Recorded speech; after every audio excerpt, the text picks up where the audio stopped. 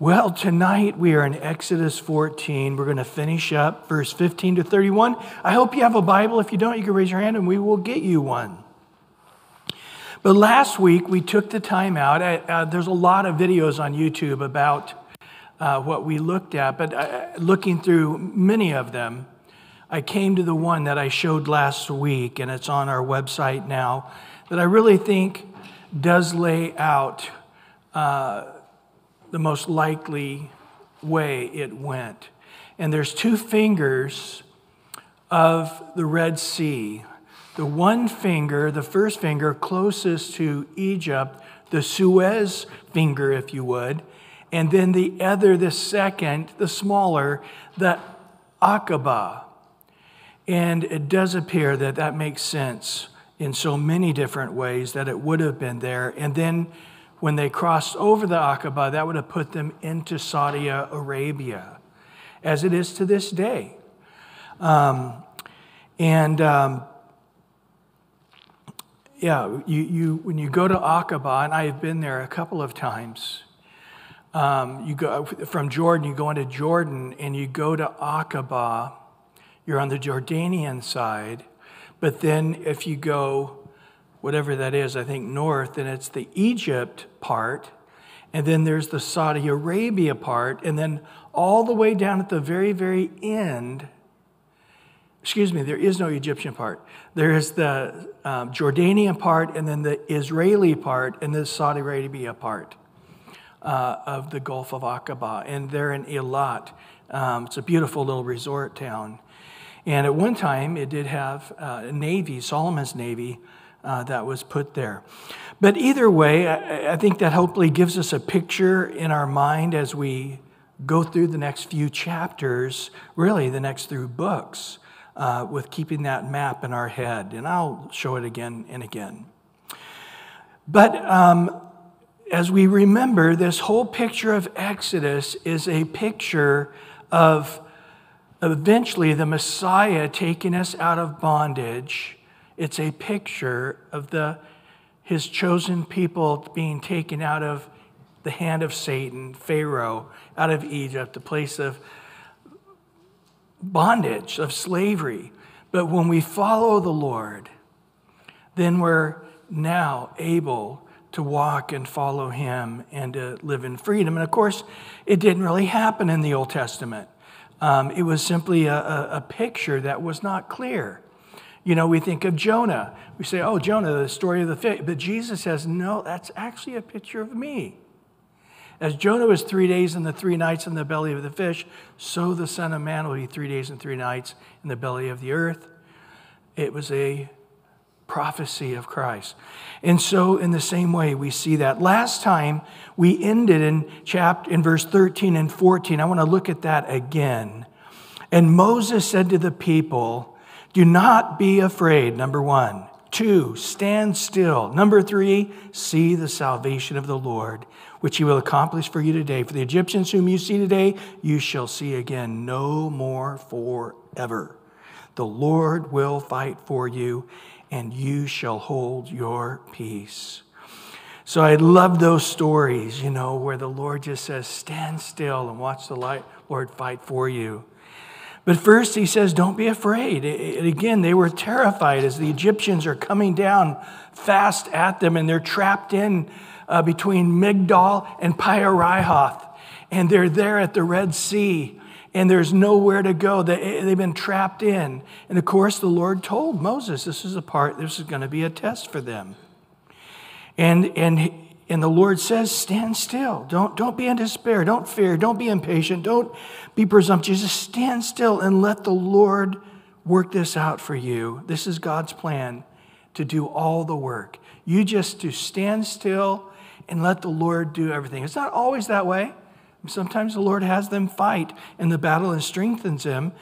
But there's these cases, and of course these cases in particular have the picture of salvation.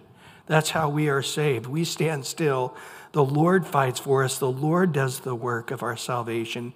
And then we just receive it as a gift of God as we walk by faith in it. And I love that. I'll fight for you. And these guys, these demons, really satanic, Satan and the demons, and a world full of chaos and bondage and wickedness and slavery, you will never see that again. Well, in the rest of this chapter, we're going to see 4 more things God's going to do. He's going to move them by a pillar of cloud and a pillar of fire. He's going to part the Red Sea. He's going to trouble the Egyptian army, and then he's going to close the Red Sea over top of the Egyptian army and kill them. Well, in verse 15, and the Lord said to Moses, "Why do you cry to me? Tell the children of Israel to go forward, but lift up your rod, stretch out your hand over the sea and divide it. And the children of Israel shall go on dry ground through the midst of the sea." In verse 17 and 18 now. "And I indeed will harden the hearts of the Egyptians, and they shall follow them. So I will gain honor over Pharaoh and over his armies, his chariots, and his horsemen. And the Egyptians shall know that I am the Lord when I have gained honor for myself over Pharaoh, his chariots, and his horsemen." So Moses, in front of the people, he's trying to look solid and like he's not worried and being afraid. But the children of Israel cried out to God, remember? And then they started complaining to Moses. "We should have let us, we would have been happy to live in Egypt. We were content there. Matter of fact, we loved it there. What did you bring us out here for?" And Moses privately cries out to God, and his heart is as weak as theirs. They're crying out, but they're terrified. Moses is crying out, and he's terrified. And in essence, God is saying, hey, why are you, in essence, being affected by the fear everybody else has, as if you also are afraid? Don't be one way in front of the people and another way when you're away from them. Be that same man of faith. So it's not a time. There is a time when really it's almost a sin to pray when we're supposed to be acting. Jesus has some pretty harsh words about the Pharisees and their prayer life and not having action. James points out how they go to church and they worship, and then when a poor brother and somebody from church is suffering, they close their heart to them. And he's saying that they don't mix. And so in the same way, there is a time to pray, but then there is a time where God has clearly said, this is what you're to be doing, and it would be wrong to say, let's just pray another hour, when you're to be acting on what God has clearly showed you. Now, I want to make this clear, because I've had all kinds of people say, the Lord showed me this, and it was like, I don't think the Lord showed you that. Oh, yes, he did. And the fact that you're questioning me, I rebuke you, And it's like, and everybody else needs to do what the Lord told me to do. All of you are to do it too. And that's where I'm like, hold it. That's presumption. Okay, that's not walking by faith. But when God says, like he told Peter, step out of the boat, he needs to not sit in the boat praying, so to speak. He needs to get out of the boat. And this is exactly where they were. The Lord is said, hey, there's no more prayer meeting necessary here. Take your rod, stretch out your hand, and let's see a miracle. And indeed, that's exactly what happened. Now, I later on, remember where they say to Jesus in John 6, they said, well, what are you going to do for us? Now, Moses gave us manna in the wilderness. Remember what Jesus says? Moses didn't give you squat. My Father gave you that manna. And that manna was me. And so again, to say, oh, the rod of Moses. In other words, if I could find the Ark of the Covenant, me and Indiana Jones, and I could somehow open that up and pull Moses' rod out of there, which is inside that thing, I don't think it would part water, right? I don't think I could go to the Red Sea today with Moses' actual rod and, say Shazam or whatever I'm supposed to say, and the waters would part. Moses' rod did not part this water. God did. But he was using Moses as, a symbol, arrow, there it is, like a traffic arrow saying go this way. So he was sort of the pointing instrument. This way. We all need to start going, and then by the word of the Lord, by the command of God, sure enough, they opened up. But remember, it wasn't Moses, it wasn't the rod. Those are things that God used. Like, remember in Matthew chapter 9, where the woman who had the hemorrhage for 12 years, it says that she purposed in her heart that if she touched the hem of Jesus' garment, the tassels that would come off the Jewish robes, that I would be healed. And the whole multitudes were flocking in on Jesus, and Jesus stopped. I like the old King James. It says, and virtue went out from me, Jesus says. But I don't know how that happened. It wasn't from me, but it did come from me. But I didn't initiate it. And he starts looking around, and it became evident to Jesus and everybody that this woman had touched him. And what does Jesus say to her? Your faith has made you well. It wasn't Jesus' tassel. It wasn't the magic garment. It was God who did it as she put faith in the Lord. It's important. Then the Egyptians shall know that I am the Lord when this begins to happen. He ends there in this passage by saying this.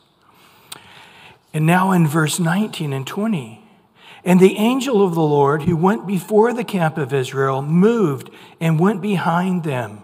And the pillar of cloud went from before them and stood behind them.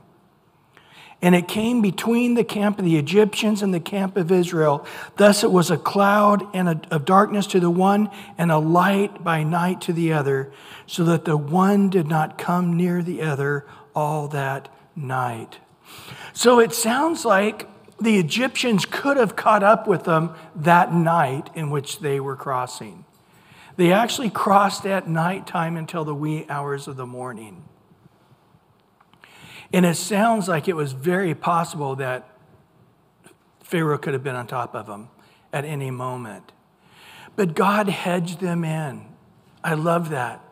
First, God hedges in Israel before and behind. He's in front of them, behind them. So you say, how did they all get across?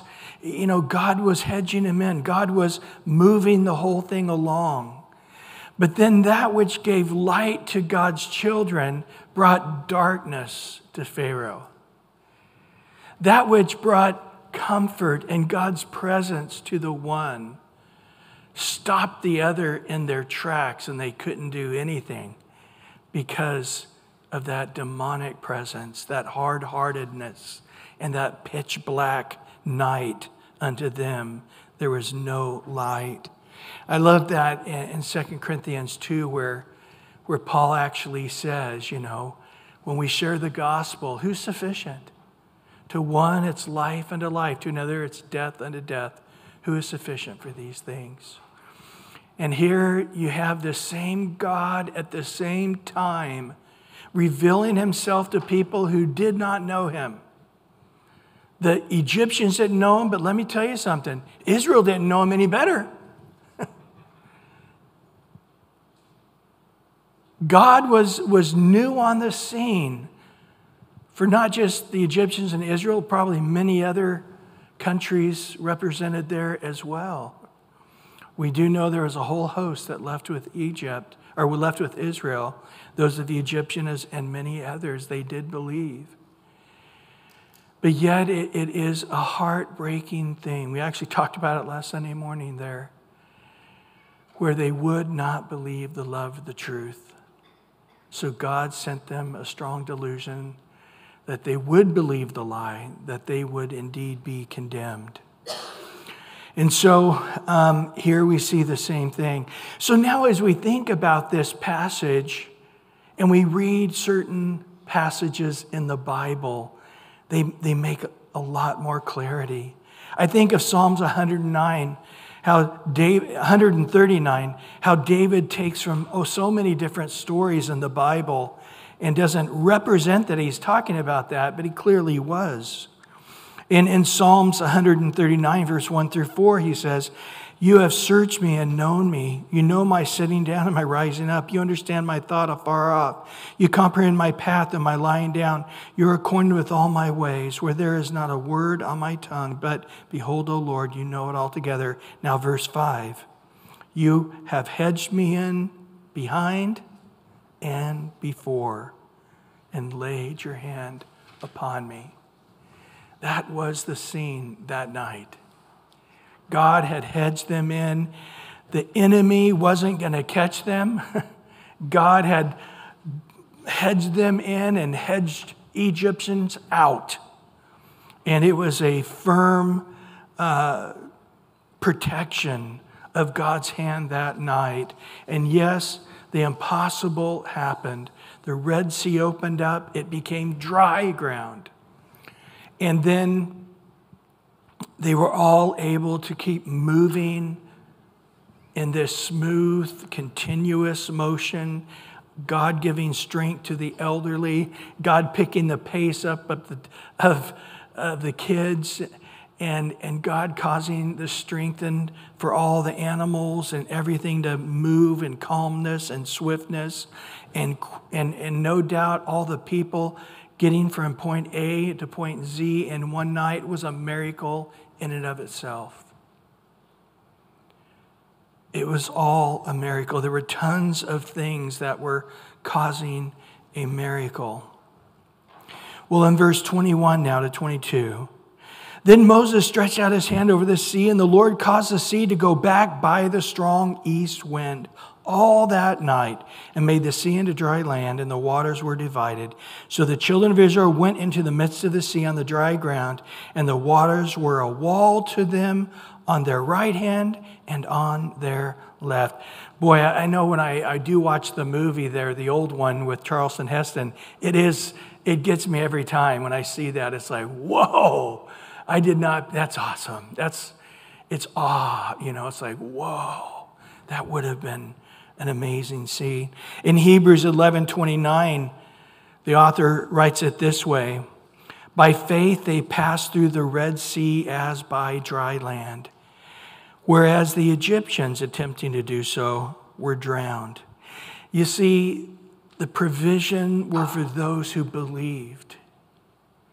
But soon as those who don't believe in the Lord try to experience the blessings and the promises that God has given his people, it brings them into destruction. Isaiah, I think he was thinking again about this and other passages in the Bible as he wrote Isaiah 53. But boy, as you look at it again in the light of this passage in Exodus, look at Isaiah 43, 1 through 5. I want to read the whole chapter, but I won't. But just chat to the first 5 verses there. "But now, thus says the Lord who created you, O Jacob, he who formed you, O Israel." Isn't that true? He made Jacob, this hill catcher, but he formed him to becoming one who's governed by God. "Fear not, for I have redeemed you. I have called you by your name. You are mine." Remember, Jacob's name was changed to Israel. So in essence, God is saying, you've got this guy that you hardly see any good fruit in his life at all. I mean, he's a stubborn, hard-hearted, difficult guy from A to Z. But God is saying, "Oh, you're mine." I love that. And then look at verse 2 now. "When you pass through the waters, I will be with you. And through the rivers, though they shall not overflow you. When you walk through the fire, you shall not be burned, nor shall the flame scorch you. For I am the Lord your God, the Holy One of Israel, your Savior." Listen to this. "I gave Egypt for your ransom," or in your place, "Ethiopia and Seba in your place. That would be the story of Asa in 2 Chronicles 14 through 16. Since you were precious in my sight, you have been honored, and I have loved you. Therefore, I will give men for you or in your place again, and people for your life. Fear not, for I am with you. God is saying, you're mine. Anything that tries to come against you, I see them as a lion that I will kill. I will see them as something I need to destroy. Even though you're rebellious and sinful and hard-hearted and difficult, and so was Israel. Of course, I was talking about you guys, but so was the nation of Israel. God is saying, even though that's our human nature, that we are not like everybody on the earth. We have a special standing before God as his chosen ones. He'll give other men in our place, as he did Egypt and Ethiopia and Seba and many others, that we would be saved.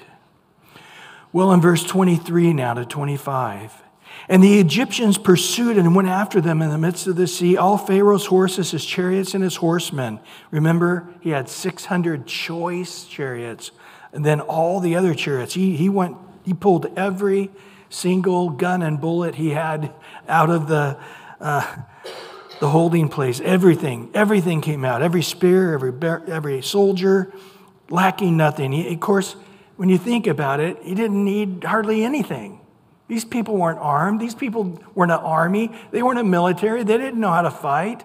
It was a bunch of women and children were more in number than the men. And the men, they were terrified of the Egyptians. They had been living for hundreds of years, seeing themselves as subservient to the Egyptians. So seeing them in their regal uniforms and their chariots coming after them, I don't think they would have said, "I'll take that chariot on." I think they would have cowered like a slave, like they were. But yet he was bringing everything. He wanted to slaughter them all. A complete Holocaust.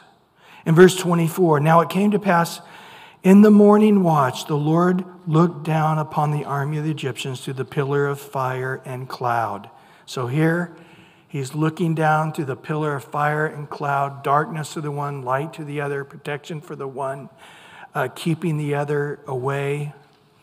And he troubled the army of the Egyptians. He took off their chariot wheels. Now God's just having fun. He's laughing. This is just God being funny here almost. So that they drove them with difficulty. And the Egyptians said, this is important, "Let us flee from the face of Israel, for the Lord fights for them against the Egyptians." What did God say earlier to the Israel? "I'll fight for you." Even these hard-hearted, wicked Egyptians could see, we're not fighting against Israel. We're not fighting against men. We don't have a chance. We need to turn around and get out of here because we're fighting against God. Wow. The realization of that seconds before they die. I just can't imagine the sober realization in that moment. And of course, God did a lot of other things too. We learn in Psalm 77, verse 17 through 20. It says, the clouds poured out water. So it wasn't just the seas folding over. That was sort of the final thing, the walls of water falling. At first, they were being just pummeled by this incredible torrential rain on them that came pouring down. Then the skies sent out a sound, maybe like thunder or maybe trumpets, I don't know. But the skies making this incredible sound as the rain is pouring down. Your arrows, God's arrows, also flashed upon them. So it sounds like lightning is hitting them, right? The voice of your thunder was in the whirlwind. So the pouring down rain, the loud noises, lightning coming, whirlwind. This incredible wind coming, and the lightnings lit up the world. So these lightnings just, you could see it all like a big giant flash of light. The earth trembled and shook. Underneath them, it was an earthquake happening.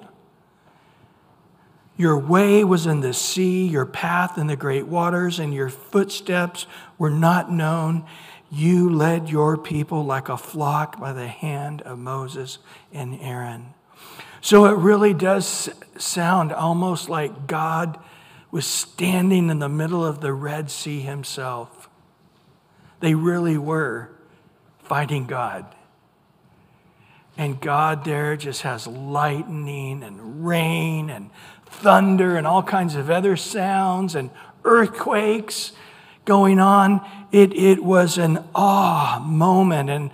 And somewhere either before this or as this was just starting, these people of Egypt realized, wow, we're fighting against God.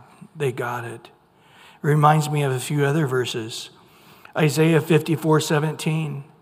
No weapon formed against you shall prosper, and every tongue which rises against you in judgment you shall condemn. This is the heritage of the servants of the Lord. Their righteousness is from me, says the Lord. 2 Corinthians 1:20.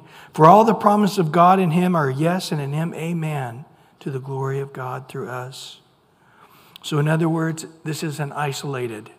What God would do for one kid, God would do for another kid.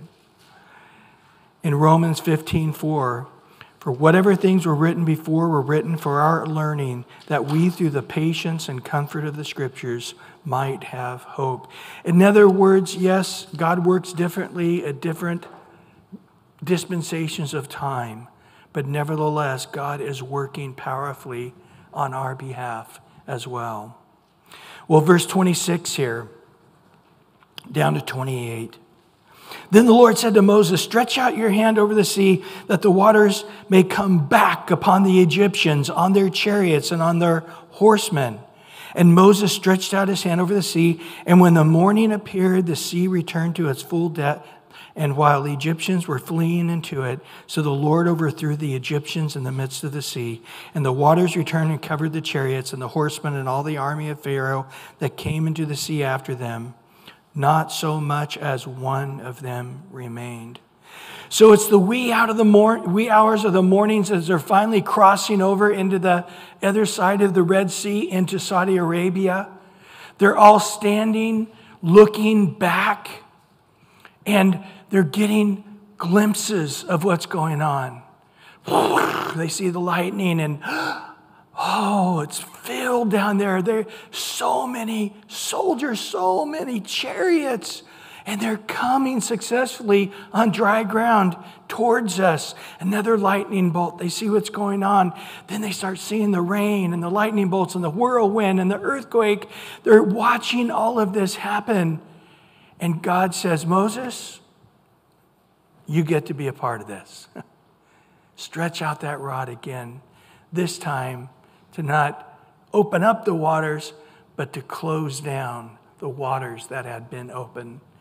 So Moses stands up and uses his rod again, and now the waters come closing in, and not one Egyptian remained. Well, finishing up here. But in verse 29 to 31, but the children of Israel had walked on dry land in the midst of the sea, and the waters were a wall to them on their right hand and on their left. So the Lord saved Israel that day out of the hand of the Egyptians, and Israel saw the Egyptians dead on the seashore. They're seeing just all these bodies washing up. Thus Israel saw the great work which the Lord had done to Egypt. So the people feared the Lord and believed in the Lord and in his servant Moses. So the rod and Moses standing there, a lot of that was that people would respect Moses and listen to Moses was a part of it. But they came to have this awe and reverence for the Lord, which they should have had a year earlier. But it's getting clearer to them as they are now out of Egypt. The Egyptian army that terrified them for the last 430 years is now dead.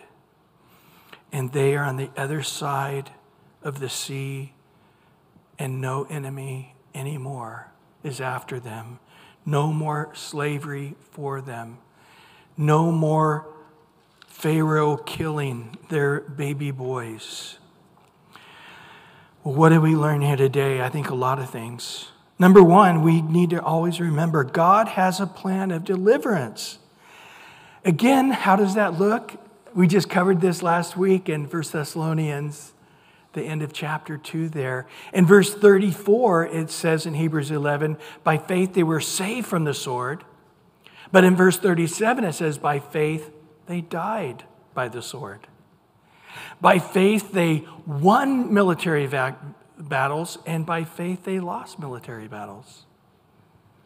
By faith they could sleep with lions all night, and then by faith lions ripped them to pieces in the Colosseums.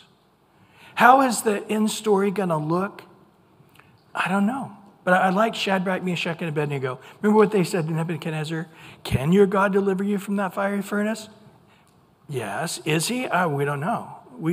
Either way, we're not going to see your unbelieving faith like this ever again. And sure enough, when they did see Nebuchadnezzar, his faith was not unbelieving anymore.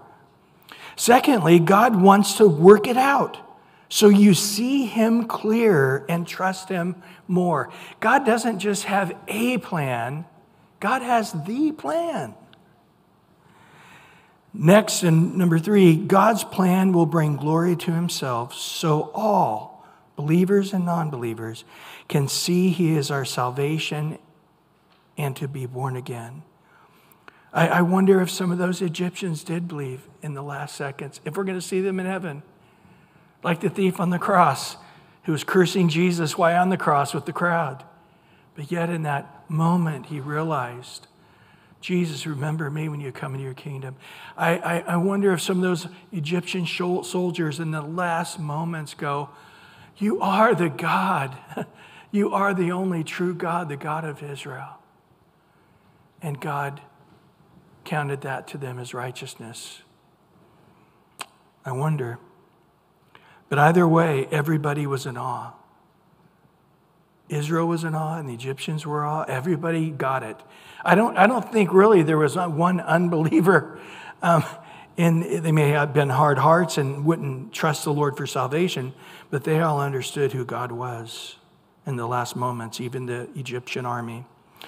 The next thing is, number 4, don't fear, but trust and step out in faith. Once God has clearly said it, again, not presumption, but once God has clearly made his will, we need to act and step out in faith.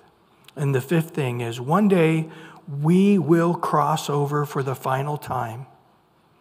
Those who have not turned to Jesus and believed will be judged by God for an eternal destruction. So one day, we're going to cross over the final time. And that's where I wanted to end.